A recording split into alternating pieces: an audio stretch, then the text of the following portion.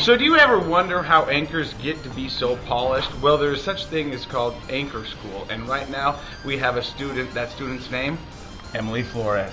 Thank you, Casey. And I'm learning from the best, Ron Bird. That's right. I'm Ron Bird. As an anchor, you have to seem like you know it all. So give us your know-it-all look. No, that's not a know-it-all look. There is no second chance in news. You get it right the first time, or you'll find yourself at Channel 4.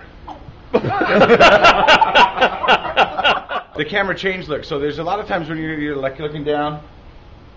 And that sells it. You know what I mean? So come on over here. Come on over here. You're looking down. You're looking down. You're looking down. Camera.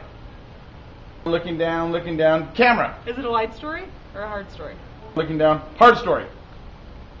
Looking down. Looking down. Something funny. Anything in parentheses, don't read. Broke possession. I think we're okay. We don't want to see your eyes move. Okay. Don't want to see your eyes move. You know what I mean? You're watching Utah's #1 news station. This is 2 News This Morning.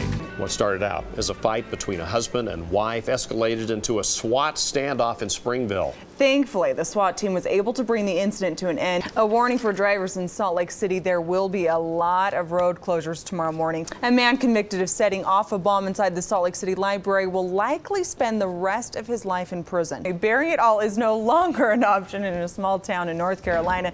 Wow. This is actually more scary to me than spiders. Is if someone sends you to the crazy house without you feeling like you're crazy, but everyone calls you crazy. That really does scare me. Have you ever had? Thank you. Have you ever spent time in the crazy house? No, I haven't, but I've had nightmares about that. You know, Ron, I think Emily's sure to be a star in this market, and she will become an anchor. So much, in fact, that I'm giving her her own dressing room. Congratulations. Thanks for watching us this morning. I'm Emily Florez for 2 News.